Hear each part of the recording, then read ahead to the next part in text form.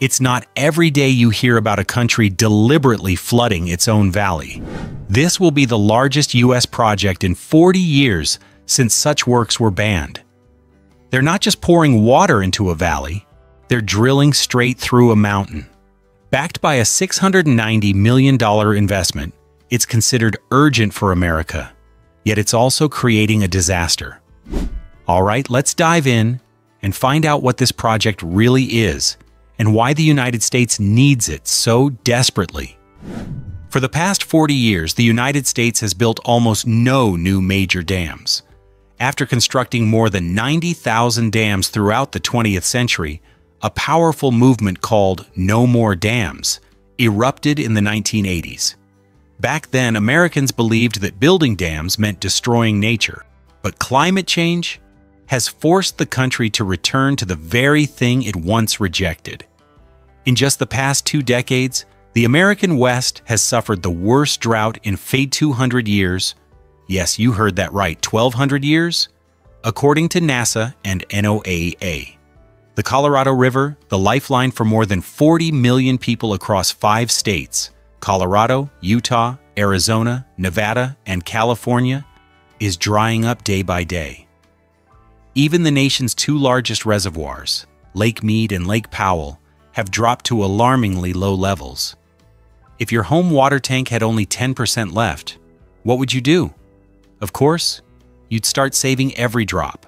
That's exactly what's happening in Nevada and Arizona, where residents face rotating water cuts, farms are being abandoned, and entire towns are considering buying water from other states.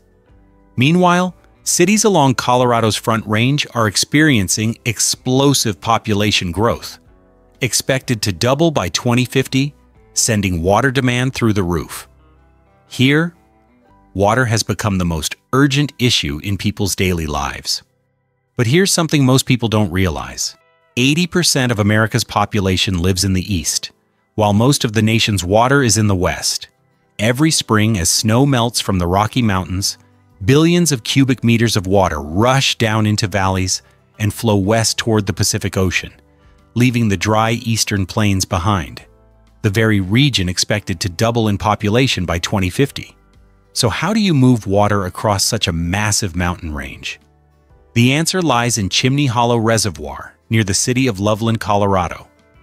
Back in 2004, the Northern Water Organization and Larimer County quietly purchased 3,500 acres of land from Hewlett-Packard, land once meant for a luxury resort. That marked the beginning of a plan that's been in the making for nearly 20 years, surviving countless environmental lawsuits and public controversies. Now the government has promised to replant twice the number of trees removed, create wildlife sanctuaries, and fund conservation through the Great Outdoors Colorado Lottery. Construction officially began in 2021, and by July 18, 2025, the dam was completed, becoming the largest water infrastructure project in the U.S. in 2 decades, securing water for over 500,000 residents across 12 communities along the Front Range. But to fill this massive giant water tank, it will take at least 3 consecutive years of rain and melting snow.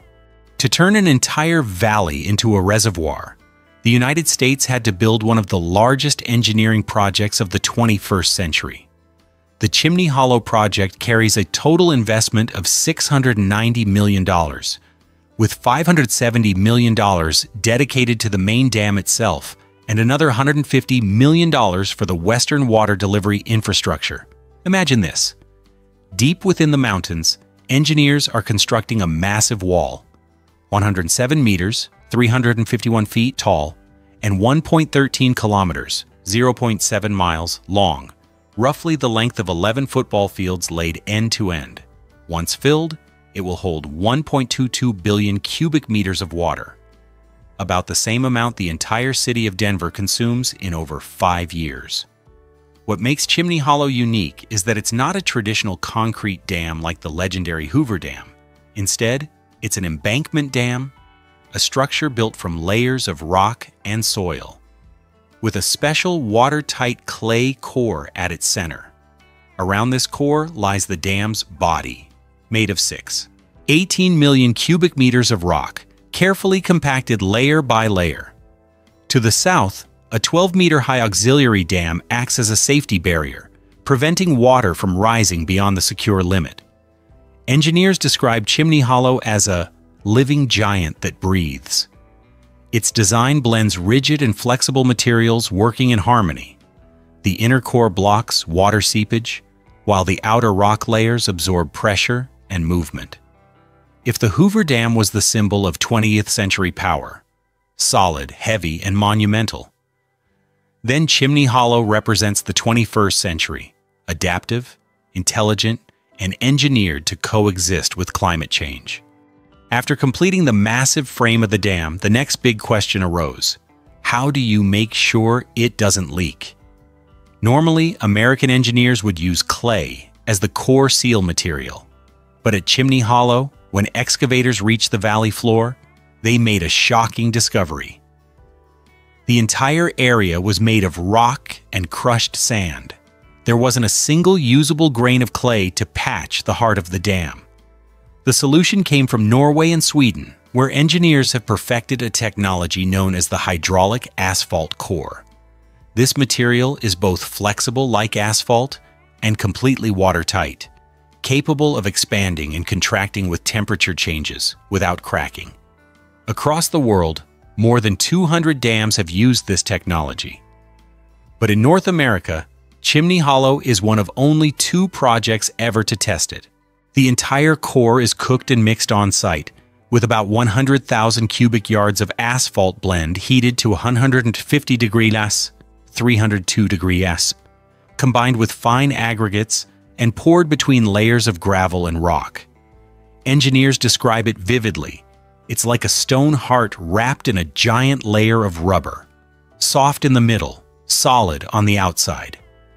Before installing the core, crews had to build a temporary cofferdam to keep the valley dry, excavate over 2 million cubic yards of soil and 500,000 cubic yards of rock, then pour a concrete plinth at the base. They also drilled deep into the bedrock to inject a cement grout curtain, sealing every natural crack to ensure the dam's foundation would be absolutely watertight. As we mentioned earlier, the water for this project comes from melting snow on the Rocky Mountains. But here's the question: how can those streams possibly cross the mountains to reach a reservoir on the other side? The answer lies in a complex underground network of tunnels and massive pipelines, what engineers call the artificial circulatory system of Colorado. The journey begins at Windy Gap Reservoir, where water is pumped through a 10-kilometer, 6-mile pipeline to Lake Granby, then continues flowing through Shadow Mountain Lake and Grand Lake before entering the Adams Tunnel, a 21-kilometer, 13-mile passage, drilled straight through the mighty Rockies. Just imagine, it's an underground artery twice as long as the height of Mount Everest, carrying water against its natural direction of flow, a feat that few nations would ever dare to attempt. On the other side of the Adams Tunnel, the water moves through a 600-meter, 2,000-foot tunnel, a cluster of pressure control valves, pumping chambers, and a 3.2-meter-wide, 10-foot steel pipeline that delivers it directly to Chimney Hollow Reservoir. These pipes are so large that a small truck could easily drive through them. The entire system is concrete-lined, monitored by AI-powered pressure sensors in real time, ensuring not a single drop is lost on its journey across the mountains. The filling process will begin in mid-2025 and take about 3 years, depending on snowmelt rates and seasonal weather. Picture this: 22 billion cubic meters of water won't pour in all at once. It will be poured slowly, drop by drop, like pumping new blood into the heart of Colorado. And if you think this is just a reservoir, think again. It's a colossal living machine powered by mountains, snow, and technology, where every drop of water must cross the Rockies to reach the people who need it most. A dam standing over 100 meters tall and holding more than 1.2 billion cubic meters of water. What would happen if something went wrong? The engineers behind Chimney Hollow know exactly what's at stake. That's why, alongside the dam's massive body, they've built a digital brain, the first large-scale artificial intelligence system ever used to monitor a dam of this size in the United States in the 21st century. Embedded throughout the structure are over 500 sensors measuring seismic activity and water pressure, buried deep inside the asphalt concrete core. They record every tiny vibration, from the pulses of the wind, the hum of pumps, even the faint tremors of distant earthquakes dozens of kilometers away. All of this data is sent to Northern Water's Control Center, where AI algorithms constantly learn and compare vibration models, capable of detecting the smallest leak or crack, accurate down to the millimeter. Every day, autonomous drones fly along the dam's surface, scanning it in 3D at centimeter-level precision to detect even the slightest deformation. This technology is similar to the systems used at the Hoover and Oroville dams, but at Chimney Hollow, it's fully automated. No human operators required. The entire structure is built to withstand a magnitude 7 earthquake, powerful enough to tilt a 30-story building. In other words, this isn't just a dam. It's a self-watching, self-listening machine, a structure that can guard itself and respond to the world around it. As of now, the Chimney Hollow Project has been completed and entered the trial operation phase. With nearly all major components finished, from the dam body, the water tunnel, to the AI sensor system. The project is managed by Northern Water under the Windy Gap Firming Project with an extremely sophisticated operating cycle. Each year, the reservoir will store water in winter and early spring, when snow and ice melt from the Rocky Mountains, and then release it in summer and autumn, the time when agriculture and domestic demand reach their peak. It can be said that Chimney Hollow functions as the water memory of Colorado, storing when there is plenty and supplying when there is shortage. However, operation is not simple. Each year, the lake can lose up to 1 meter of water just from evaporation, equal to millions of cubic meters rising into the air, enough to supply water for a small city. In addition, mud and solid deposits over time are also a major challenge, requiring regular maintenance and frequent sediment filtration. To cope with this, the government has implemented a series of measures. Planting biological buffer zones around the lake to reduce wind and evaporation, installing IoT sensors to monitor the water level every hour, and using satellites combined with drones to observe the shore area. Every small change in depth, water color, or humidity is sent back to the control center. Although it is praised as a rescue solution for the future, the Chimney Hollow Reservoir also carries scars that are hard to hide. Although the Colorado state government insists that this project was designed to avoid areas with endangered species, the truth is that the entire Chimney Hollow Valley, once covered with young pine forests, small streams, and summer campsites, is now buried under tens of meters of water. If you had come here 20 years ago, you probably wouldn't recognize the place anymore. The songs of forest birds, the early deer herds, the streams flowing over granite, all now exist only in the memories of Loveland's residents. The government has promised to create an alternative ecological area twice the original size, with a 2-1 reforestation program planting 2 new trees for every tree lost, and to build biological corridors so wildlife can move freely around the lake. Part of the funding comes from the Great Outdoors Colorado Lottery Fund, used to protect waterfowl and native rodent species. A deeper concern lies in the natural flow of the Big Thompson River. When the water is diverted into the reservoir, the downstream flow may drop by 15 to 20% during the dry season, threatening wetlands and downstream farmlands that sustain more than 60,000 people. Some hydrologists warn that this change could disrupt the biological balance of the entire Platte River Basin, similar to what happened at Lake Powell after the 1970s.